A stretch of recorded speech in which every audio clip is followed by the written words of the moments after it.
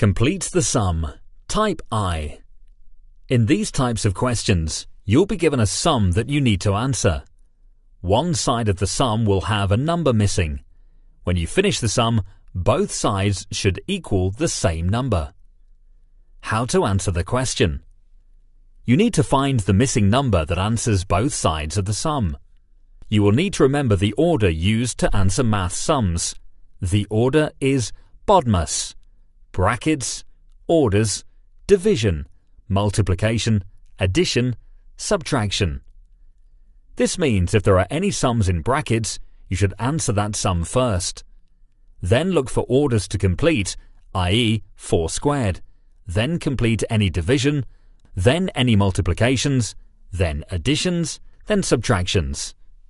Example: 4 multiplied by 3 plus 3 equals 6 plus 4 plus.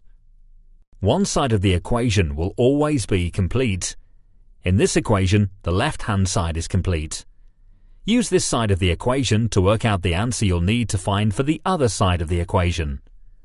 Let's work out the answer to the sum on the left-hand side. 4 multiplied by 3 plus 3 equals. Using BODMAS, you need to answer the multiplication first and then add the 3. 4 multiplied by 3 equals 12. 12 plus 3 equals 15. So now we know that the sum on the right-hand side of the equation will also need to equal 15. To find the number that is missing, all we have to do is 15 subtract 6 plus 4 equals. Using BODMAS, you need to answer the addition first, then subtract that answer from 15. 6 plus 4 equals 10. 15 minus 10 equals 5. So the number that needs to go in the gap is 5. To check that our answer is right, you should put the number into the equation and check that both sides equal 15. 4 multiplied by 3 plus 3 equals 15. And 6 plus 4 plus 5 equals 15.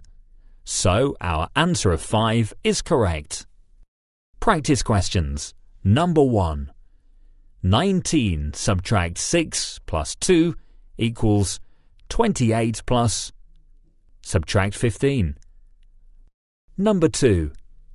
24 subtract 10 plus 6 equals 8 plus 7 plus. Number 3. 5 multiplied by 3 plus 10 equals 11 plus 12 plus. Number 4. 40 divided by 10 subtract 1 equals. Subtract 13, subtract 4.